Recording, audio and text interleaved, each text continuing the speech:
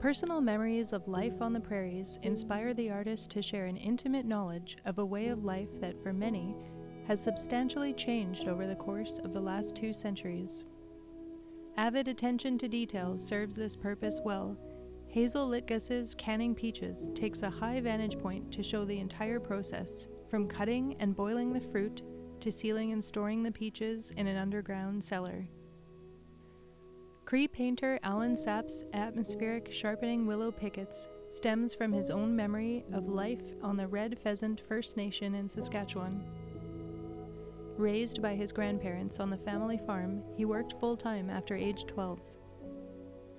His grandmother taught him the Cree ways and encouraged his passion for drawing and painting.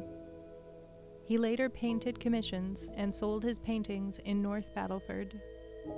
His art career bloomed after he began to create from his personal experience. Other vernacular artists reconstruct a prairie past that can be called Memoria. Memoria is distinct from memory in the psychological sense. It is based on oral and written histories, stories, or imagination.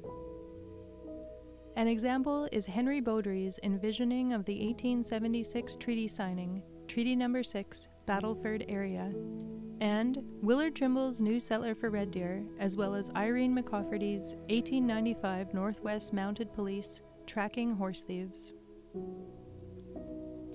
Guyana artist Percy Two-Gun Plainwoman's The Last Buffalo Hunt connects hauntingly across 5 decades with Siksika Nation artist Adrian Stimson's Bison Abstract 2, in which he renders a single bison in a heavy and stark black and white palette to evoke ideas of cultural fragility, resilience, and nostalgia. Percy Two-Gun Plainwoman was born in 1895 and was raised on the Guyana Blood Reserve near Standoff, Alberta.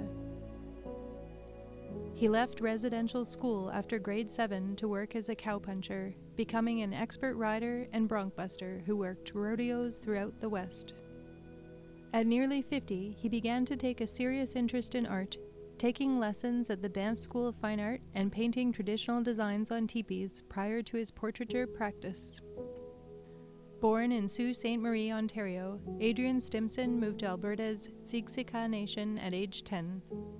He studied fine arts at the Alberta College of Art and Design and completed his Master in Fine Arts at the University of Saskatchewan, where he taught as well.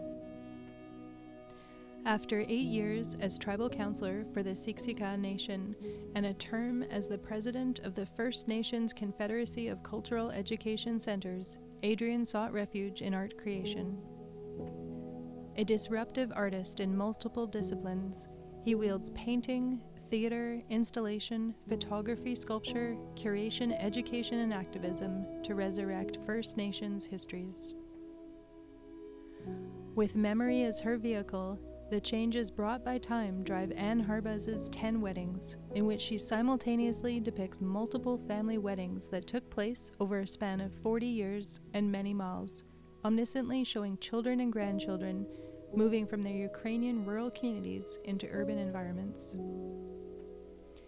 In Irene McCafferty's Progress Parade of Time, streams of time interweave with dog-drawn travois, leading covered wagons and semi-trailers, while trains and jets fly over a dense landscape of forested mountains juxtaposed with pump jacks, grain elevators, and skyscrapers.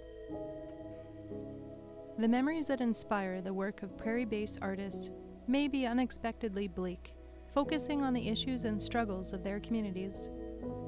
George Tozak tackles racism, drunk driving, and environmental catastrophe in Canada 1949, racism in Alberta during the 40s, Mother's Day, Toby's death by a drunk driver in 42, and My Desperate Roots, I Lived Here in the 1930s. Alan Benjamin Clark evokes the personal and cultural trauma of church-controlled residential schools in Mother Superior and Sins of the Father. Many artists whose practices are rooted in a prairie vernacular also hold tightly onto positive memories, creating work that reminds them of happy moments from their life. Lives that were at times coping with difficult circumstances such as periods of isolation, poverty, loneliness, or illness. William Pankow emigrated from Austria in 1911. He worked as a farm laborer in the summer and a miner and drumheller in the winter. In 1937, he fell ill with tuberculosis and spent 10 years at the Baker Memorial Sanatorium in Calgary before he passed in 1948.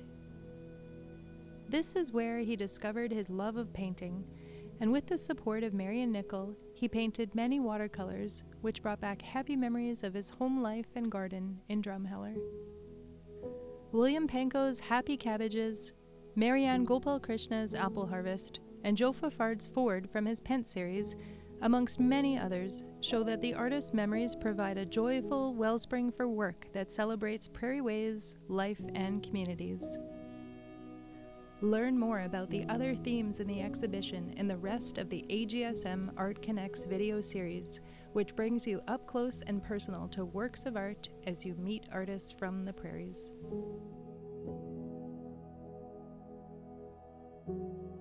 Thank you.